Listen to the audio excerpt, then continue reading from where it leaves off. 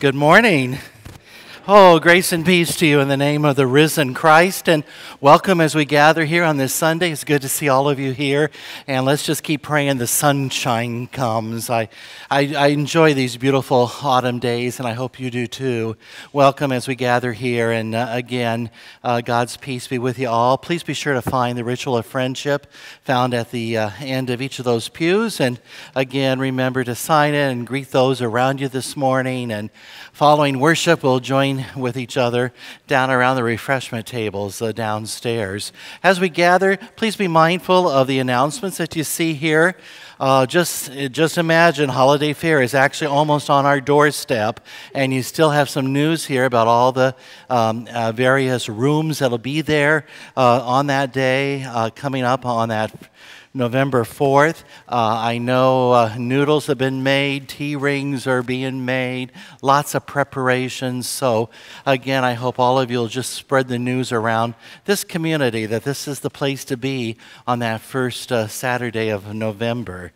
As you continue to look through the bulletin, again, next Sunday, I invite you to remember that the Boy Scouts of our church are going to be serving a spaghetti dinner starting at 11:30, and that's one of their fundraisers for the year, and I hope you'll consider coming back and, again, enjoying the fellowship of one another.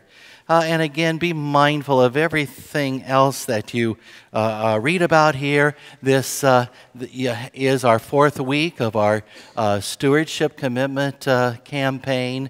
And you have your last insert here before you. And I hope you all in the month of October have been counting your blessings and also thinking of the ways that God really is at work in your lives. And, I hope we are talking about how God is clearly revealed in and through us and around us, and reminding us to be a generous people. So those of you who are members and friends of the church, I believe a letter and a card is in the mail to you. Next Sunday, we invite you to bring that estimate of giving card back to church here with you, and we'll have a moment of dedicating them in our worship service. Next Sunday is also our In-Gathering Kits Sunday, and if you've been busy working with either at home or with others on kits for missions, remember to bring those with you next Sunday. And if you still need like a reminder of what goes in a kit, there is a wonderful little display out by the Welcome Center. So please stop and take a look there.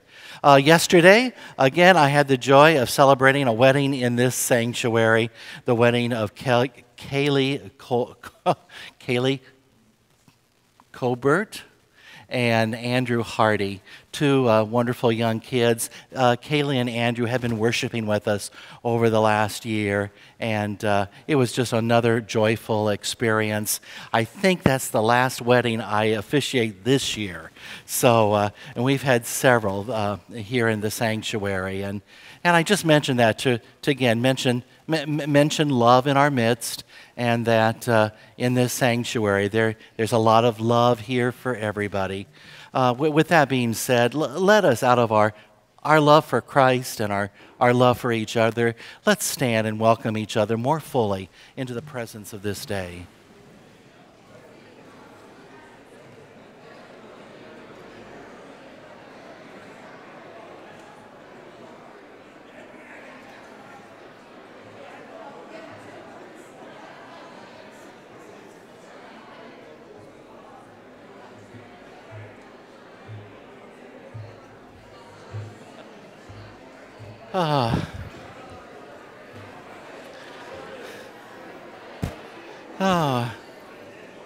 Good. And let us remain standing as Pastor Cephas calls us into worship this day. Let us celebrate the God of all creation. Our God is great. Let us praise God's great and awesome name. God is holy. Our God is a lover of justice. Let us praise God's justice and righteousness. God is holy. Our God is the leader of the people.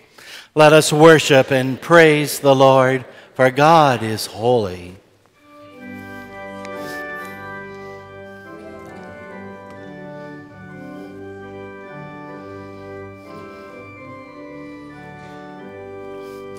Oh, worship the King, all glorious above. Oh, gratefully sing God's power, God's love, our shield and defender, the Ancient of Days, pavilioned in splendor and girded with praise. Oh, tell of God's might, oh, sing of God's grace, whose robe is the light, whose canopy space, whose chariots of wrath the deep thunder clouds form, and dark is God's path on the wings of the storm. The earth with its store of wonders untold, Almighty, thy power hath founded of old, hath established it fast by a changeless decree, and round it hath cast like the mantle the sea.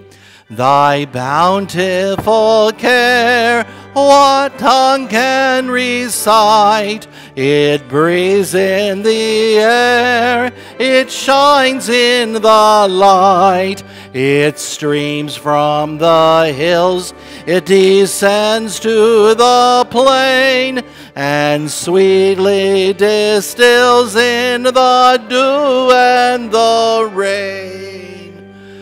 Frail children of dust and feeble as frail, in thee do we trust, nor find thee to fail. Thy mercies how tender, how firm to the end, our Maker, Defender, Deliverer, and Friend. Now, people of faith, let us pray together. Holy and gracious God, we have been called together to do your work, to be a church with purpose, nurturing faith, comforting hearts, sharing our gifts for the good of all, resisting the forces of evil to exploit and marginalize, being fierce love facing the violence of the day, defending human dignity, being members of a community that is aided and inspired by God, corrected and comforted by the loving Spirit of Christ. As your instruments on earth, come and be with us as we worship, and help us to listen for your will and direction. Give us the strength to serve you with joy. Amen. You may be seated, and let the children come forward.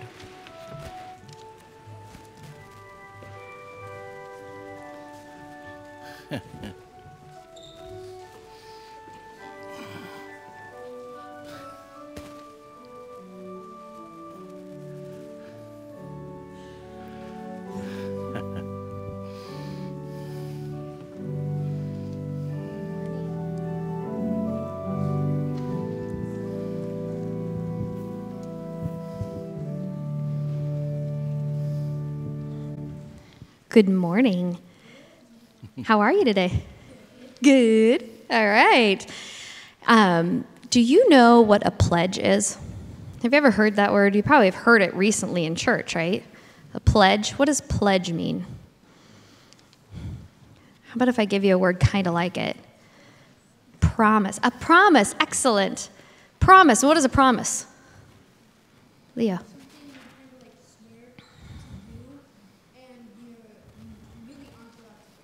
Yeah, you swear you're going to do it, and you're not allowed to break it. That's right. So we have been in this process called stewardship campaign, and it's where we, as adults, we get these cards, and most of us got them in the mail, and they're called our pledge cards. And we write down how much money we promise to give to the church next year for 2018. Okay? So we're making a promise to give. Now, did you know that you can make a promise to give? Do you think that it has to be money, though? Not necessarily. You can, though. Do any of you do any work at home, maybe make an allowance? Do you make a little allowance? Yeah. Maybe make a quarter for unloading the dishwasher or something like that? Maybe? Yeah, you'd get pretty rich in our house if you did that, right? Yeah. So you can make a promise to give. You can make a promise to give money, but you can make a promise to give in other ways. What do you think are ways that you could give to God? What are things you could give to God? How about things you could do? Yeah, Leo. Love others. Excellent. Love others. You can make a promise to love others. You could make a promise to maybe sit or play with somebody who seems alone at school. Leah, what else?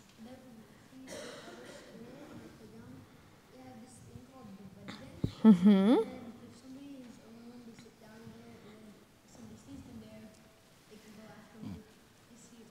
That's great. You have a buddy bench at school. If somebody's sitting there, you know that means they're alone and they want somebody to play with.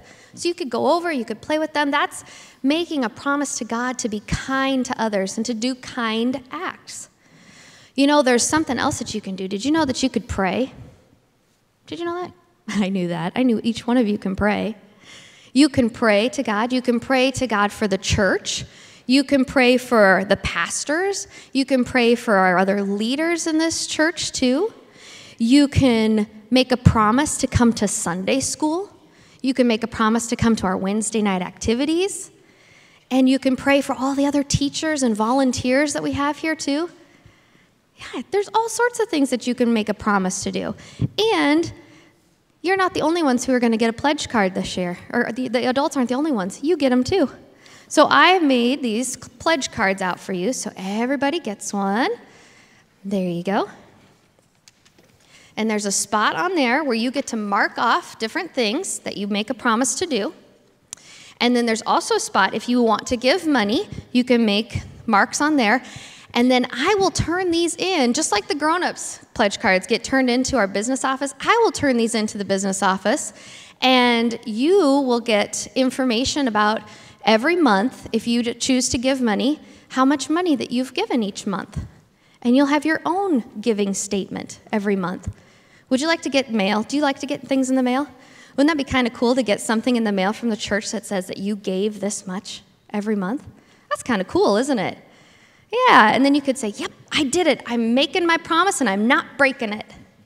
And that would be awesome. And then there's space at the bottom. If you think of something else that you want to promise to do for the church, you can do that right there too, okay?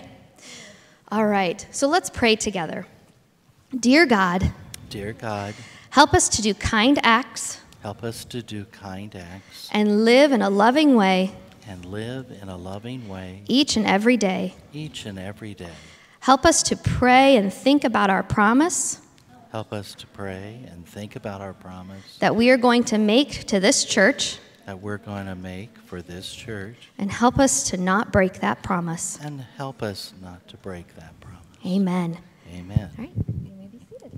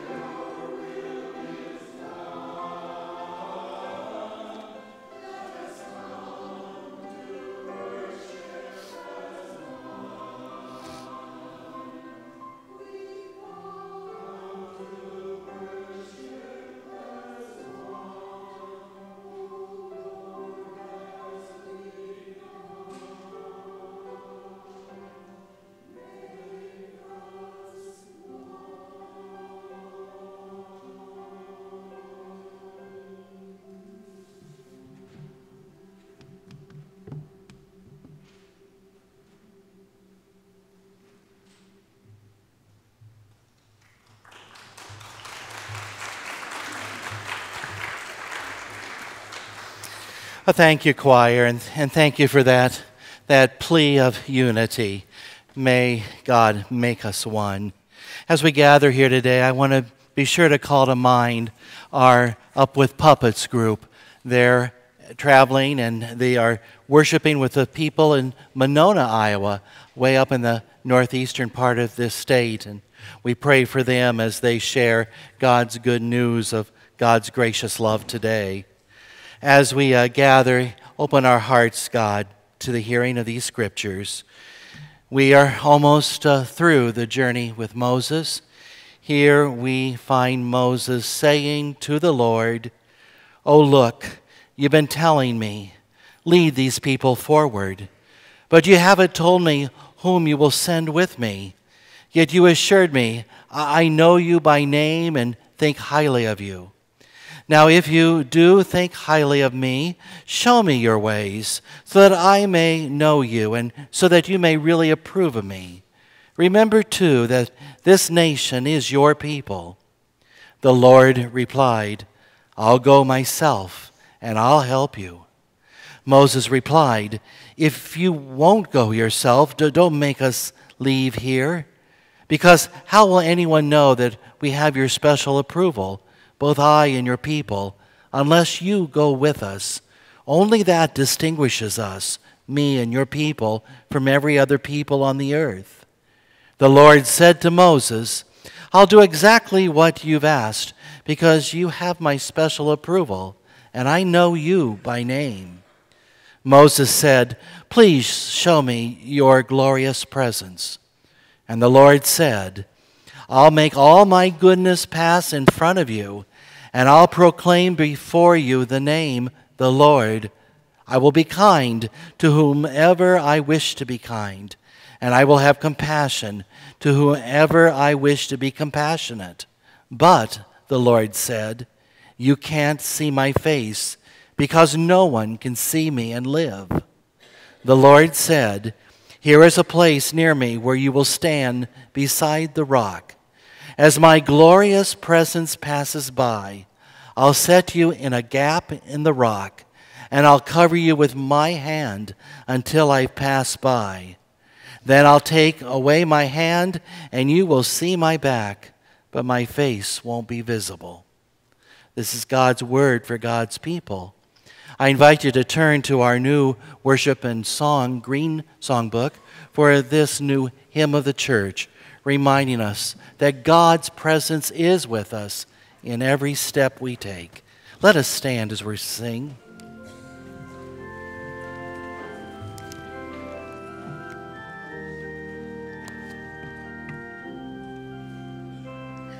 Oh God, you are my God, and I will ever praise you. Oh God, you are my God, and I will ever praise you. I will seek you in the morning, and I'll learn to walk in your ways. And step by step you'll lead me, and I'll follow you all of my days. My God, you are my God, and I will ever praise you. Oh God, you are my God, and I will ever praise you. I will seek you in the morning, and I will learn to walk in your ways. And step by step you lead me, and I'll follow you all of my days.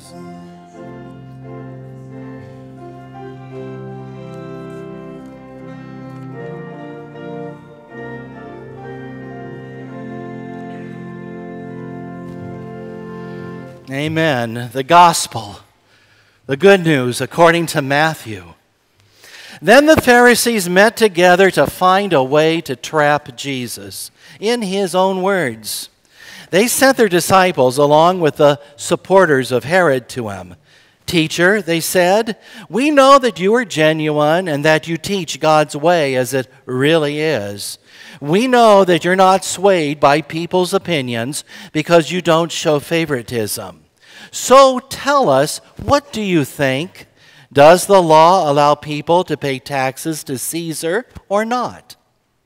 Knowing their evil motives, Jesus replied, "Why do you test me, you hypocrites? Show me the coin used to pay the tax." And they brought him a denarian. "Whose image and inscription is this?" Jesus asked. "Caesar's," they replied. Then Jesus said, "Give to Caesar what belongs to Caesar, and to God what belongs to God." When they heard this, they were astonished, and they departed. This is the gospel of the risen Christ. Praise be to Christ. Amen. You may be seated.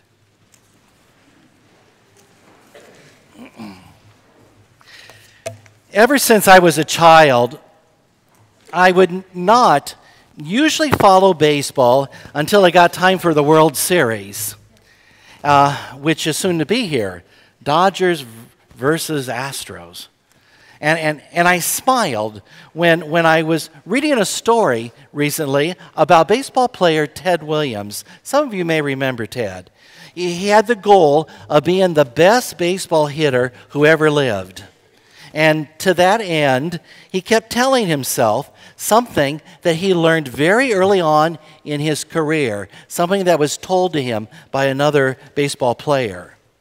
And the advice was simple: get a good pitch to hit. That's it. That's the secret. Don't swing at bad pitches. Work the count, work the pitcher, foul off the tough ones. Get a good pitch and hit it.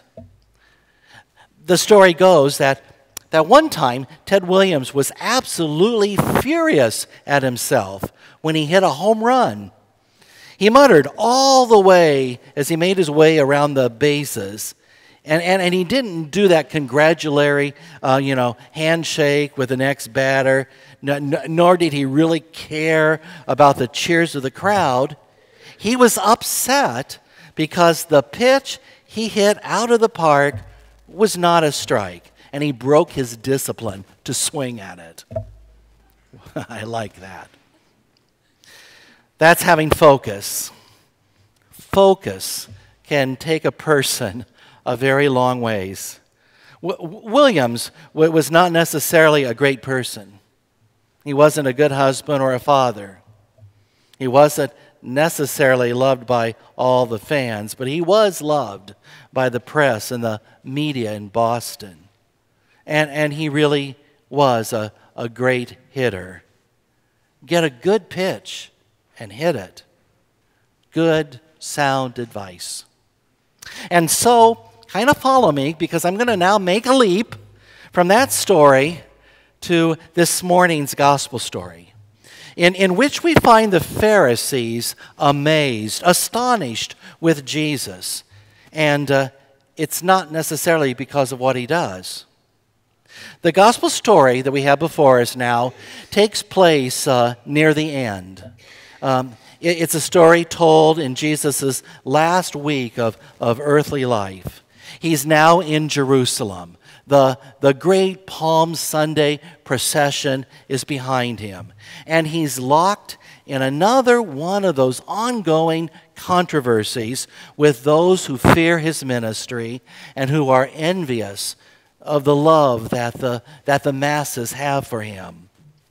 The Pharisees. The Pharisees especially want to get rid of him. And so they put Jesus through a whole series of difficult public questions. It's like he's being thrown fastball after fastball after fastball. And in today's lesson, the evilness of the Pharisees is quite transparent. They are out to trap Jesus any way they can. And they have now joined forces with the Herodians, the friends of Herod.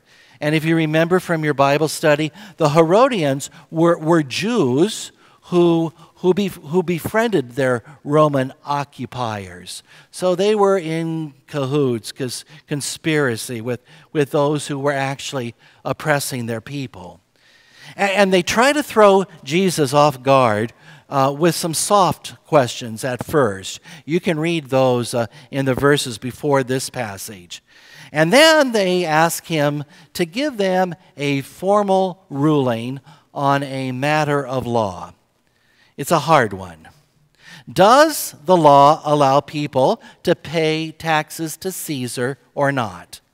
Now know that this is an either-or question. Does the law allow? Is it lawful?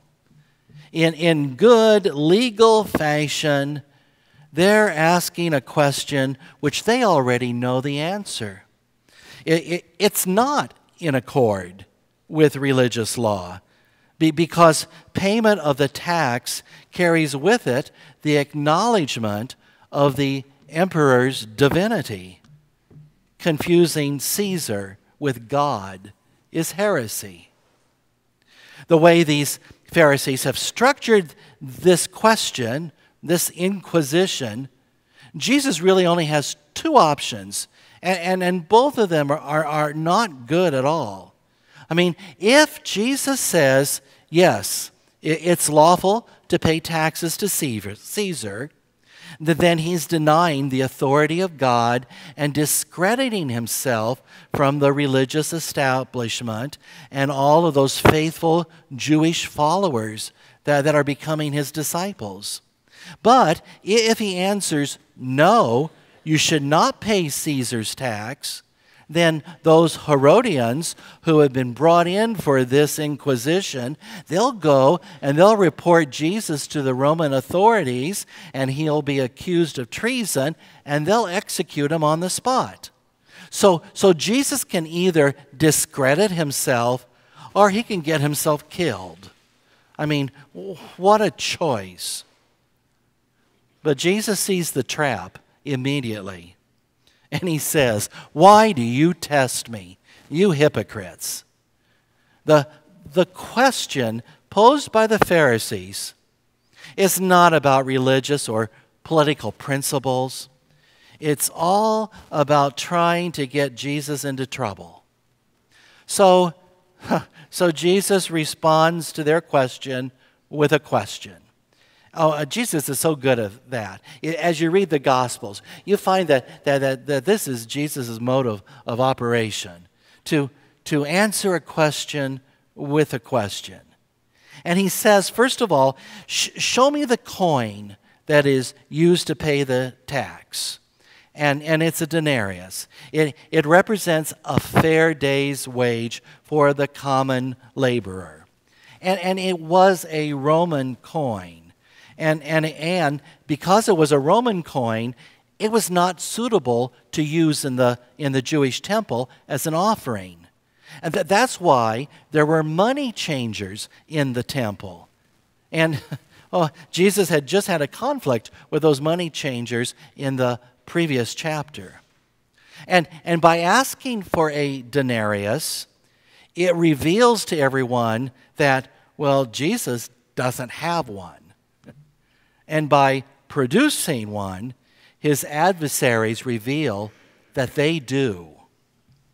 And then Jesus innocently asks, whose image and inscription is on this coin? And the Pharisees in their group, they don't really see this question coming at them, and they quickly answer Caesar's. And then Jesus simply looks at them and says, give to Caesar what belongs to Caesar. Give to God what belongs to God. It's brilliant. It's a brilliant answer. Give Caesar back his picture, but give to God what belongs to God. Go ahead, give to Caesar his coin, but don't confuse Caesar with God. And what exactly belongs to God? Jesus, growing up in the Jewish faith, singing the Psalter. Oh, Jesus quite clearly knows the earth is the Lord's and all that is in it, the world and all people in it.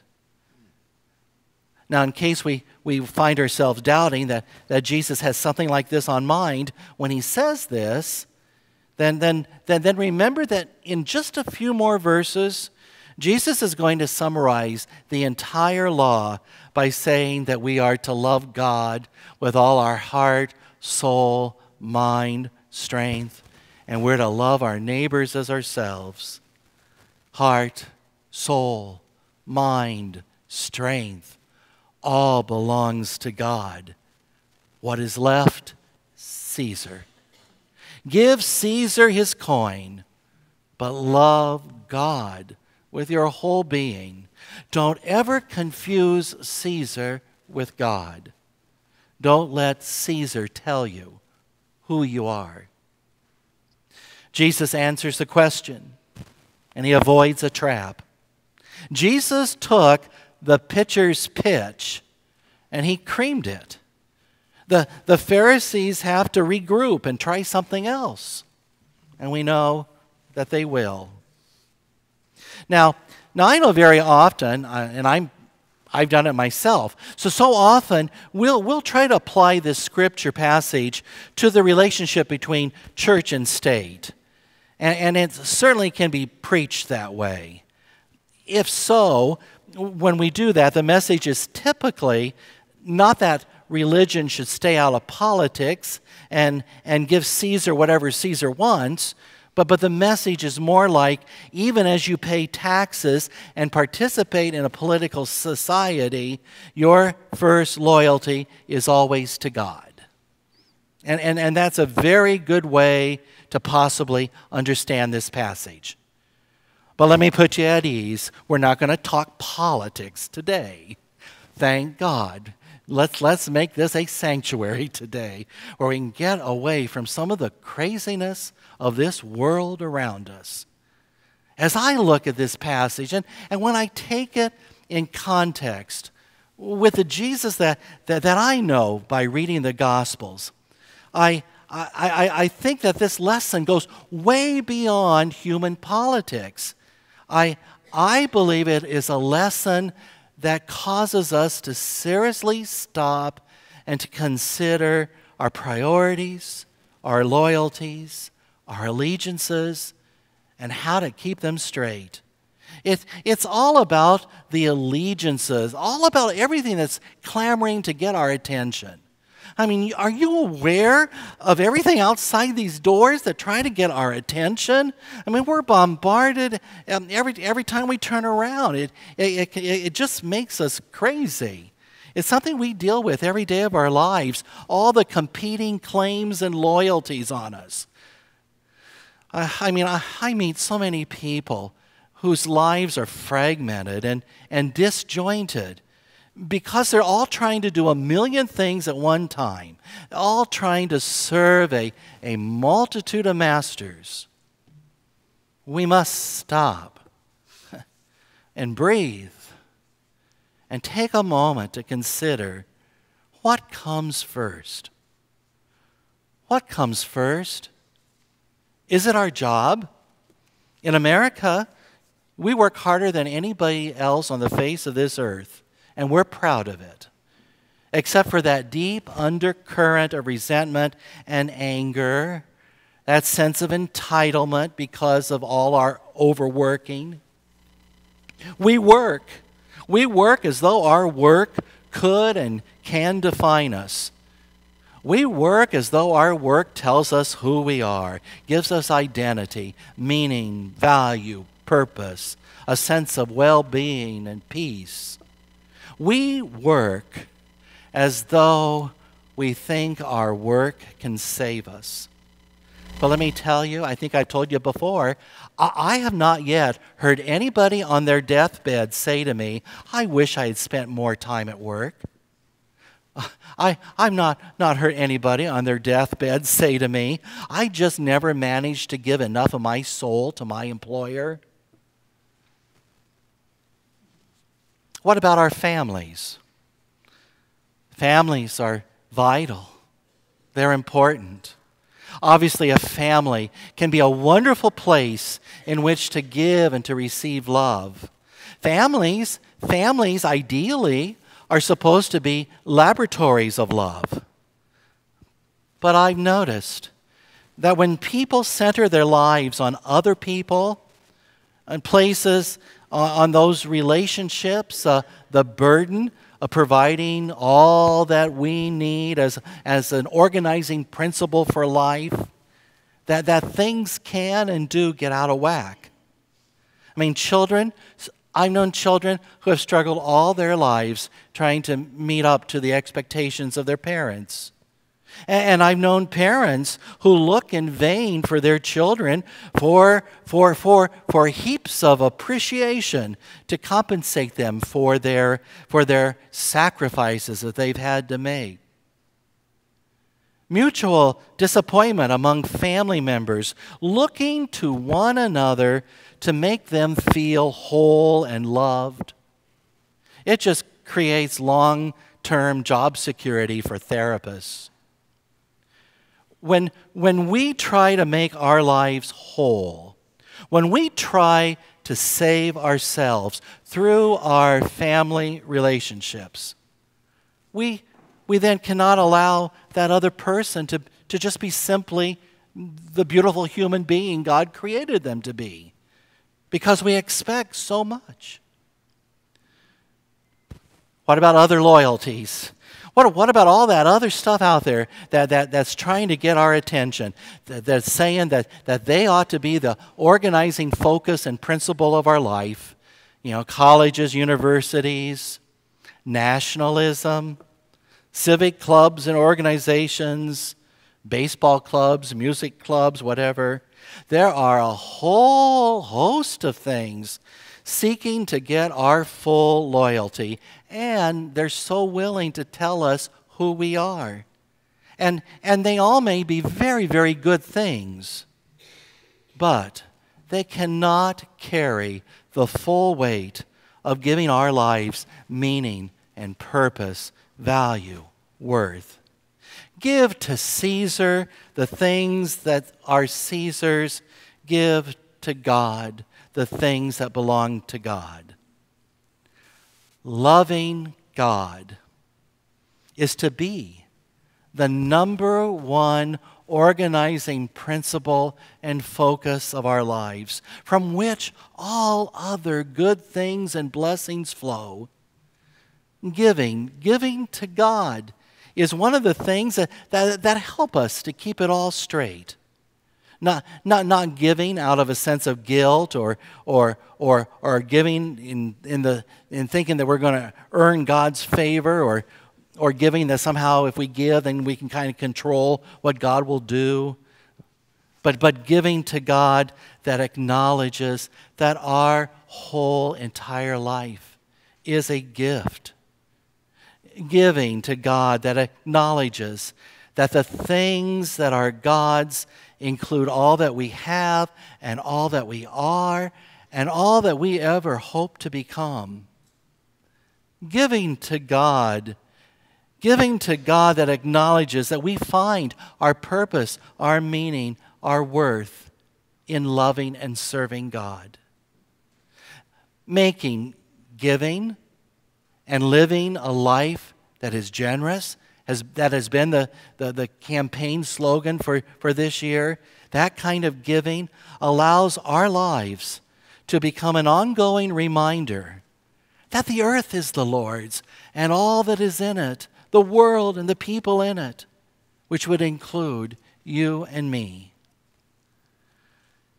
In a world that is so crazy at times, in a world of so many conflicting causes and claims and competing loyalties, oh, let us remember that we find our salvation, we find our wholeness, we find our meaning and joy in maintaining a focus on what matters most, giving to God whose nature is love and who receives our fullest allegiance and deepest devotion.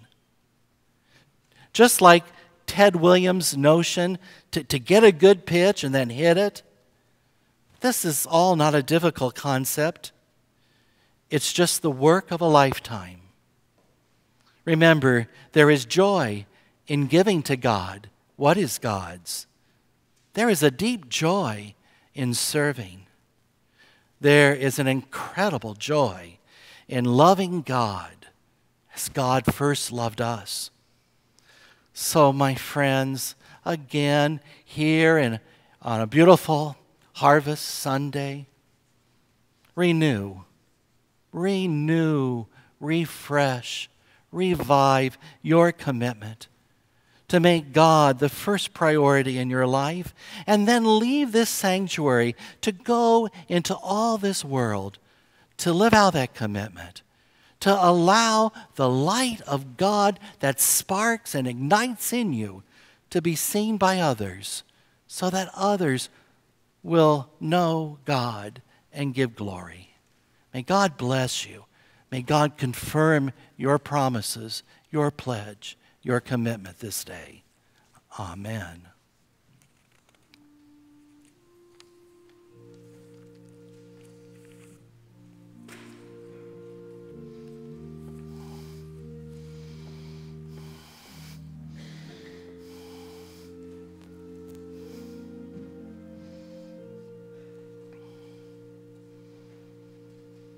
Let us continue to thank and praise God in prayer.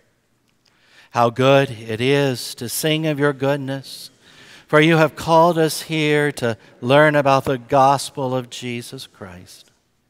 We come with many names, terms of endearment that we cherish, and labels that we seek to one day destroy.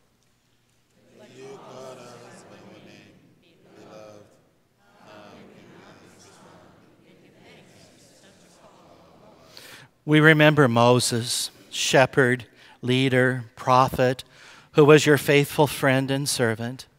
As you revealed yourself to him, O God, show yourself to those in need of strength and encouragement. We remember how your everlasting love healed the self-esteem and rebuilt the self-worth of a people who were oppressed and stripped of their human rights and dignity. We remember that you continue to heal the brokenhearted and bind up the wounds of all who hurt.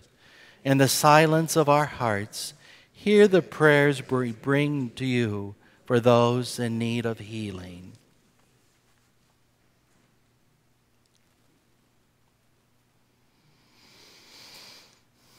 Oh God, when we feel weighed down by our burdens, when we feel weary to the point of collapse, when we find ourselves in exile, help us remember your words to Moses. My presence will go with you, and I will give you rest. Hush our weary souls, O God, and remind us once more of your everlasting love. Amen.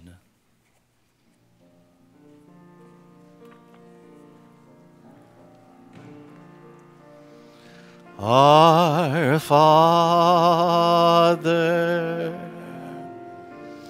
which art in heaven, hallowed be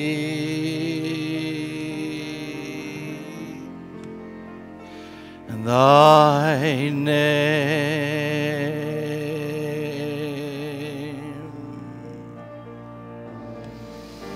Thy kingdom come, thy will be done on earth as it is in heaven.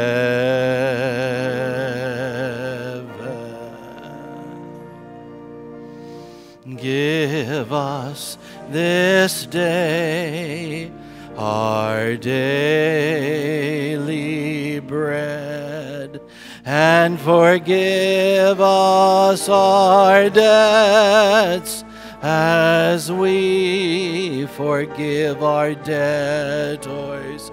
And lead us not into temptation, but deliver us from evil. For thine is the kingdom, and the power, and the glory forever.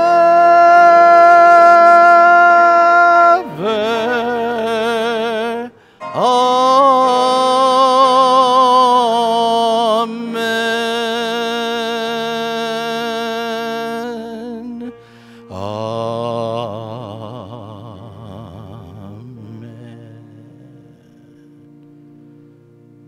And now let us continue to celebrate our faith as we remember the God who gives.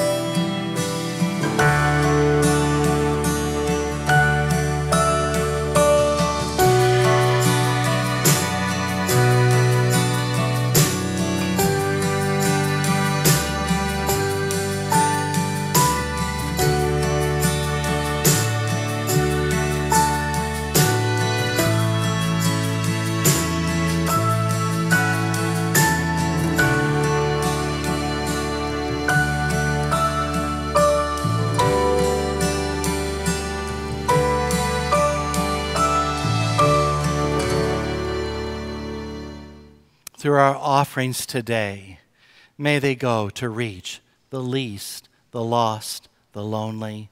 Let these gifts be a sign of our thanks to God.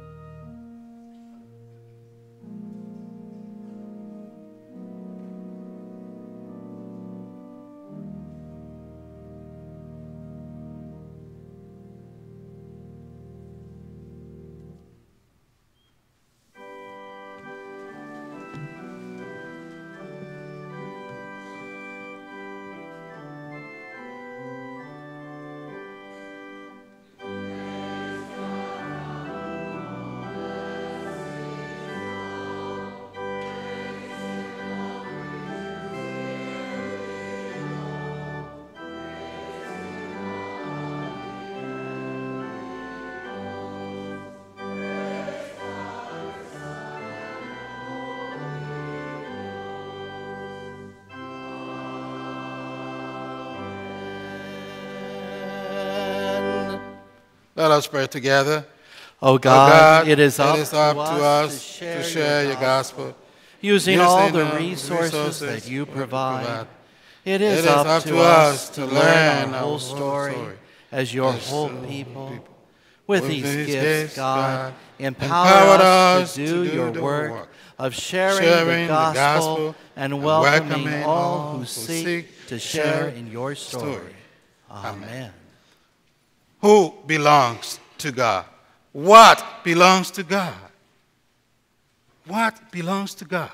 The church belongs to God, not us. What belongs to God? You, me. The Bible says we should glorify God in our body because we were bought with a price. What belongs to God? The fullness of the earth and everything thereof belongs to God. And God has called you into partnership to be God's hands and God's feet. So as you go, people of First United Methodist Church, do not forget your call. For God has called you to be his hands and his feet. Creator, Savior, Comforter. Amen. Amen.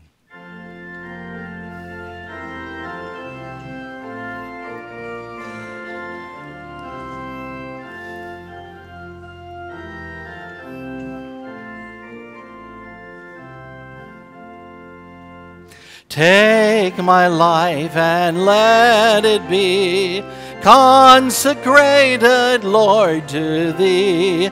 Take my moments and my days, let them flow in ceaseless praise.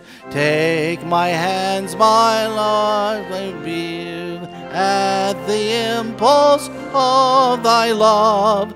Take my feet and let them be swift and beautiful.